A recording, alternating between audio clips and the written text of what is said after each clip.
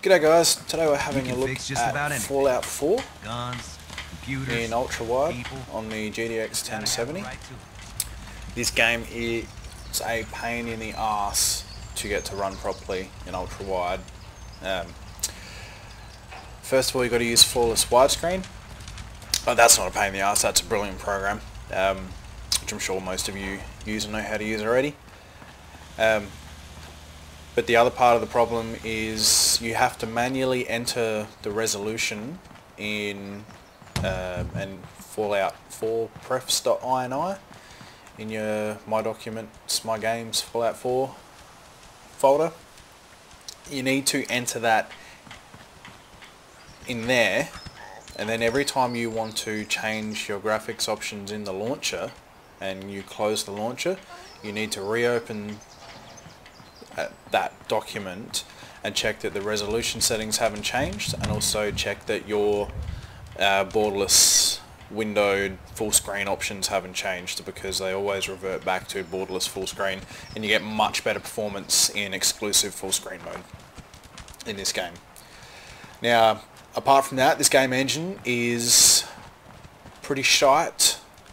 It's very old tech, and on my AMD CPU, same with Skyrim, it just doesn't hack it. Now it does utilise all 8 cores, but not very well. I can get a stable lock at 60 frames per second for the most part, as you can see, with minor dips down to the 50s, even in high action scenes on the ground. Frame rate's pretty stable. You don't want to unlock the frame rate on this game, because unless you want to play it in Sonic mode, unless you find that fun. The physics engine is bound to 60 frames a second, and things can get fun and interesting if you send it over that.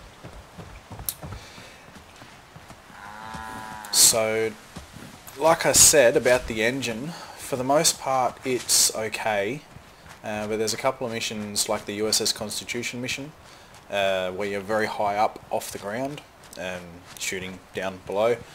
When the game's forced to render very long distances, your frame rate can become a slideshow. Well, it does for me anyway. It did for me on my GTX 970, does for me on my GTX 1070. I had to muck around, set everything in very low settings, 1080p, and it was just a shit show trying to play that mission. And I'm just chalking it up to the old tech that was never really optimized for AMD CPUs, but other places, like my really crappy base that I've built, that I've used, almost used up the the amount of units you can use in a base. I don't really lose many frames. My little shanty town in there. So you see, you can keep the frames in here. Like, it's pretty good until it's not, this game.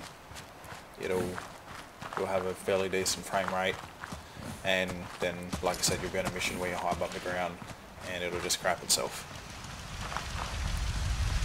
But once you get it working, once you use flawless widescreen, once you manually edit the ini files, you can run this in ultra-wide pretty well. In 1440p, I did kill the God Rays. That really smashed the frame rate. Every time you put them to off, it defaults it back to 1, which is, there's nothing you can do about that. But everything else is on maximum. View distance is on maximum. The NVIDIA's temporal anti-aliasing is on, as you can see. Those power lines almost don't look jagged.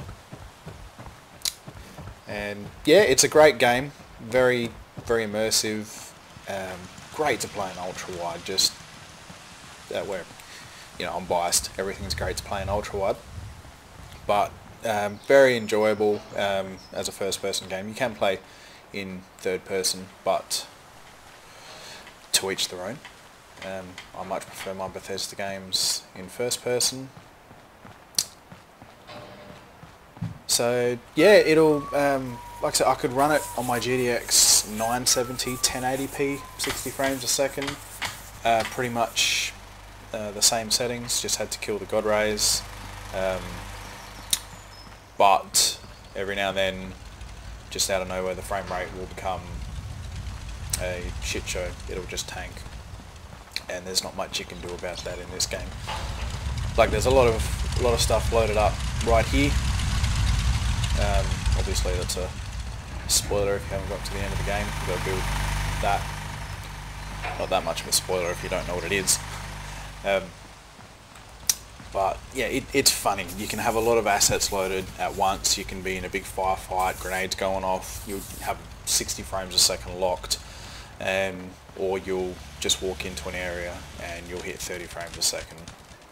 So this, yeah, I look forward to Bethesda's next engine. This one's very good, really good physics, but it's done its dash, this engine, so I can't wait to see what else they can do, because this engine was very good. I guess I'll leave it there. So thanks for watching.